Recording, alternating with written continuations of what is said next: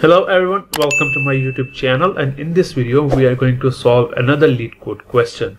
The question number is 136 and the tagline is single number. The difficulty level of this question is easy.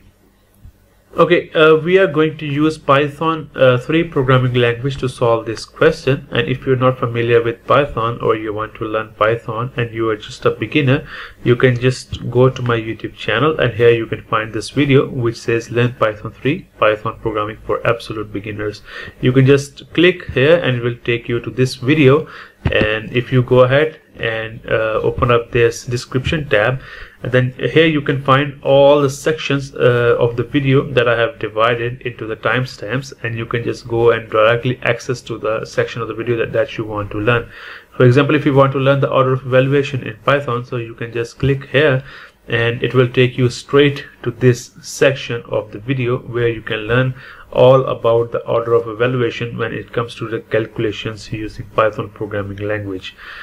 Right, you can also click here and it will open up the list of all the sections on the right hand side of this video, and you can just go ahead and click on any part of the video and you can access that.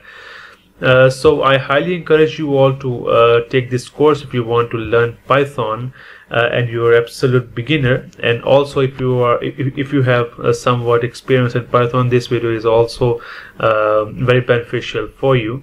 So without further ado, let's just dive into our questions now.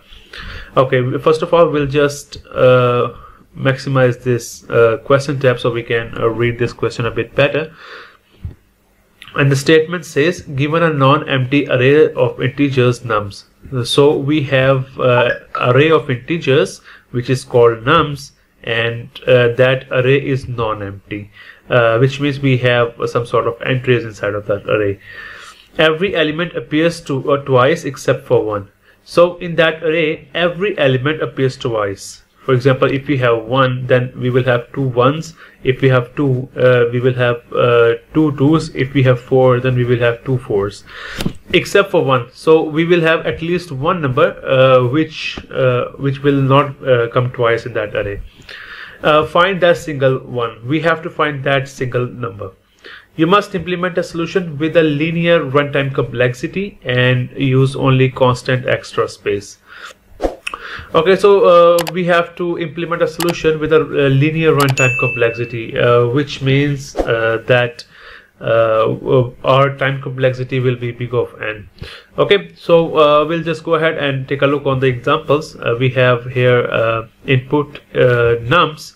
And in nums array we have integers, which and we can see that we have this 2-digit twice in this array, and this 1 comes only one time. So in this case we will go ahead and find out this number 1. So as you can see in the output we have 1. So what we can do is we can just go ahead and make a map or some sort of dictionary which will go through in this array, and in each iteration it will look up for the number, and then if this number comes for the first time in the array, then in the dictionary that's the value of this number will be 1, and if this number in the next iteration comes again, then its previous value, which was 1, will be updated to 1 plus 1 2 in the dictionary, and in the next iteration we will have 1, so this 1 comes only one time, so the value of against this number in the dictionary will be 1. So we can generate some sort of hash map or dictionary which will store all this value. So what we can do, we can just go ahead and we can create a dictionary named as visited, and here we have generated a dictionary in which we will store all the data. Okay, after that what we have to do is iterate through this entire array. So we will write a for loop. We will say for n in nums. Okay, so in each iteration, for example in the first iteration, this digit will be stored in n, and we will do whatever we want to do with this. So in this for loop, first we will look that if this 2 exists in our visited visited dictionary or not, to see that if, whether this number comes for the first time or it's coming for the second time, right? So we will write a condition: if not in visited. That means that if this 2 is not present in the dictionary already, then what you have to do is add this num into the visited dictionary. I just wrote the wrong spelling of my dictionary. Okay, so what you have to do is add this number inside of the dictionary and give this number a value of 1. So for example, in this way, in the dictionary we will have this number which in the first iteration is 2, and we gave this number the value of 1 because in the first iteration this 2 was coming for the first time. So we will write 1. Okay, so but what if this 2 in the next iteration we come here and this 2 already exists in our visited? Then for that we will write our else condition, and we will say that if this 2 was present in the visited, then what you can do is just take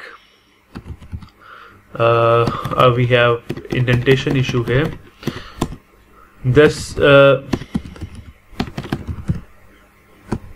take that number which is already present in the dictionary and add 1 to this to its previous value. So we will write plus 1 plus equals 1. Okay, which means that in the first iteration the 2 came one time, so the value against to it stored as 1. But in the second iteration, because this 2 was already present in the visited, then we will just increment its value by 1. So this time if I just go here and create this, we will have 2, and against this 2 previously we had this 1 stored, but because in the second iteration we also got this 2, so the value of this 2 in the dictionary will be incremented by 1, so the value will become 1. So this means that the 2 in the array exist twice inside of this array, right?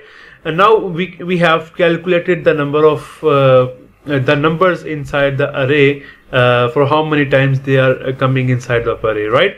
So after that, what we have to do is return the number which came only once.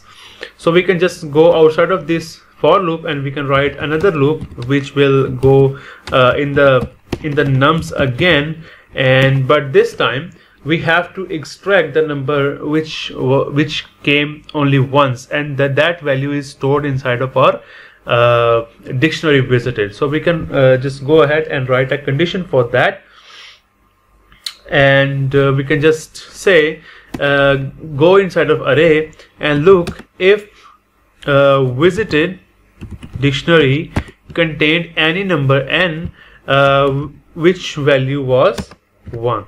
Okay, that means if any number in the visited dictionary had the value of 1, that means that particular digit came only once inside of the array or inside of the dictionary. So if that is true, then just go ahead and return that number.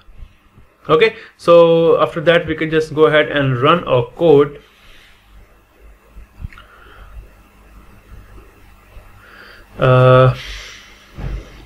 Okay, we just wrote if not in visited. We actually had to give condition the variable which it had to look inside of the visited, so we forgot to write n here. So this means that if n is not present in the visited.